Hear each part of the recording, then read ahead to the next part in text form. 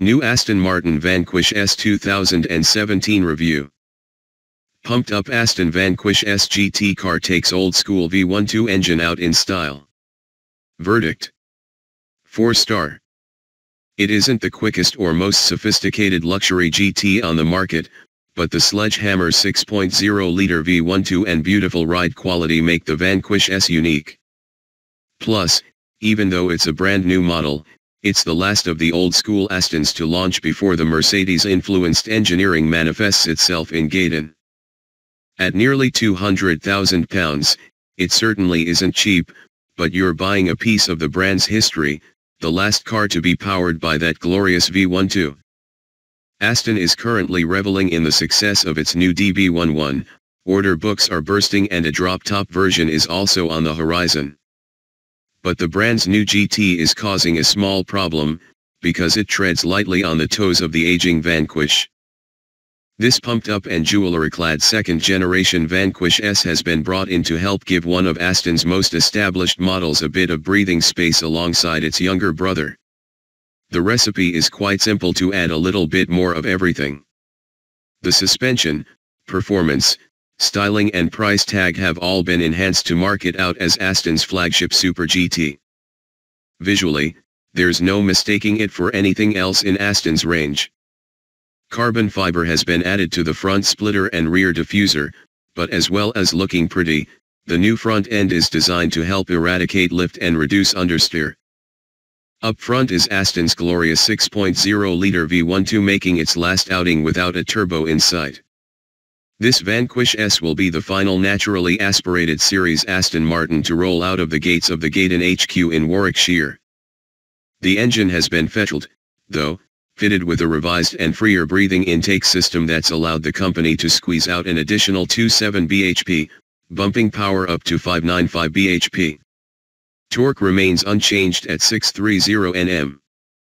The changes don't come cheap, however, and the Vanquish S now carries a price tag just under £200,000. That's pretty much a match for the McLaren 650s, although it still undercuts the Ferrari F12 by over £40,000. Unsurprisingly, it's the engine that is the Aston signature piece.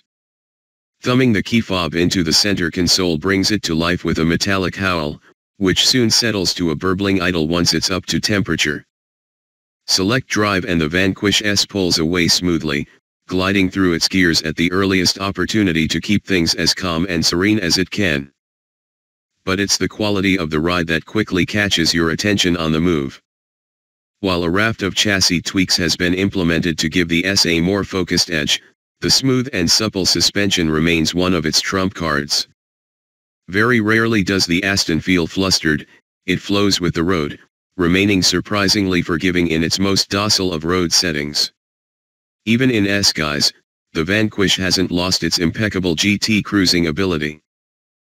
Body control is fluid with any movement reined in well, but you can tie the Vanquish S down even further by putting it into one of its two more aggressive settings, Sport or Track.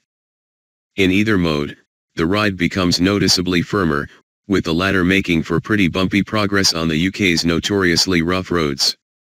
The steering is smooth, accurate, and consistently weighted, always giving you a clear indication as to how much bite the front end has left. The composed nature of the Aston also means the idea of driving a 595 bhp, rear-wheel drive supercar on a cold, damp, and greasy December morning isn't as daunting as you'd imagine. The fat rear tires find decent bite despite the considerable forces being put through them, while the predictable and linear power delivery from the 6.0-liter V12 means there are no nasty surprises with the way the Vanquish S accelerates. It never feels outrageously fast, not in the same way as a McLaren 650s, but what the Vanquish lacks in outright punch it makes up for in noise. Push on past 4,000 RPM and the V12 really comes alive. The 8-speed automatic gearbox has also been tweaked to deliver smoother and sharper changes. Upshifts feel quick enough in isolation, but they can't quite match the rapid-fire changes you get in the McLaren or Ferrari. Trying to match Aston's claimed 3.5-second dash from 0 to 62 miles per hour also means you have to sit through what feels like a heavyweight boxer punching you in the chest as you jump from first to second gear. Look around the cabin and the Vanquish S also starts to show its age.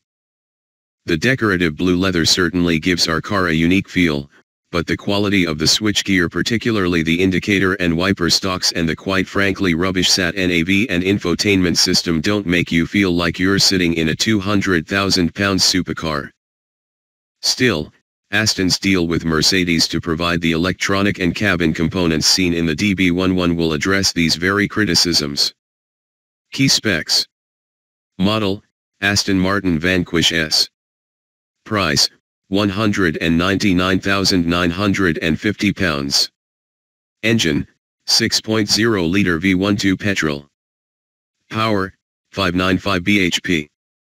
Torque, 630 Nm. Transmission, 8-speed automatic, rear-wheel drive. 0 to 62 miles per hour, 3.5 seconds. Top speed, 201 miles per hour. Economy, 21.6 mpg. CO2, 302 g/km. On sale, now.